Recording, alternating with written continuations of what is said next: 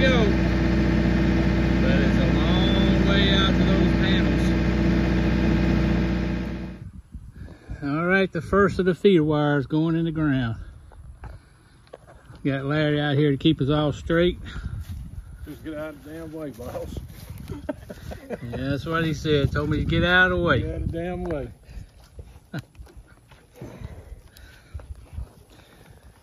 One of 6.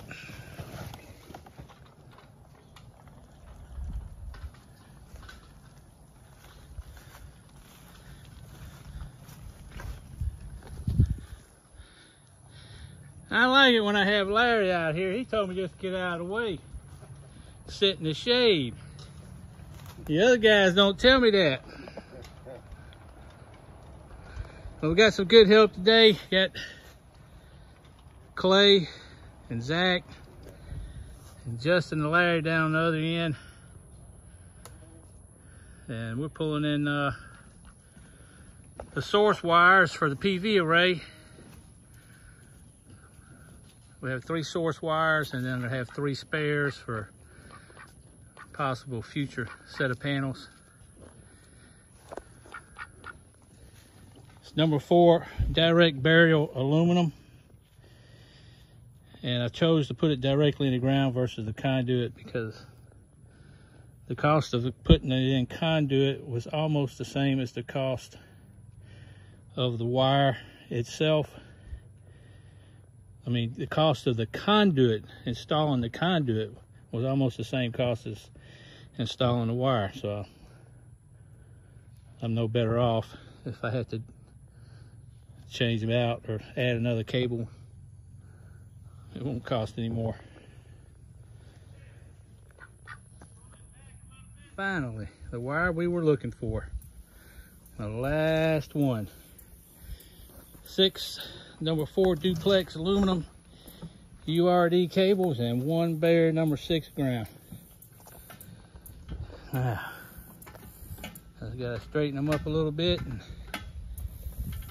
tail them into the panels and cover the ditches. Well, we're winding the day down.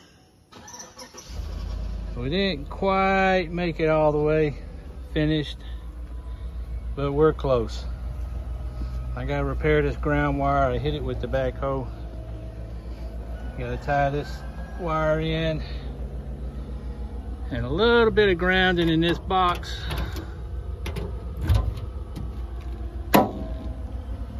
Right here on the lightning arresters, and a little tidying up. Get the ground in here, and then it's gonna be finished. All the PV wires are landed here. They're all connected over at the combiner box. In fact, the combiner box and the PV array is 100% finished. But I'm not gonna turn it on until we get the grounding done. And we're just all too tired. It's 5:30. We've been at it all day. We got all the ditch covered up except for a couple little places. Having a lot of oil leaks, seal leaks started up on my tractor today. One on the backhoe and then one on the front bucket. I'm gonna get those fixed, but hopefully I'll have enough to finish this up. Anyway, we gotta go to jobs tomorrow. So the guys did a good job. Larry and Justin and Clay and Zach, they're somewhere over there. I gotta bring Larry out on these little projects more often since he tells me just get the hell out of the way. I can't get these other guys to tell me that. All right, enjoy your evening.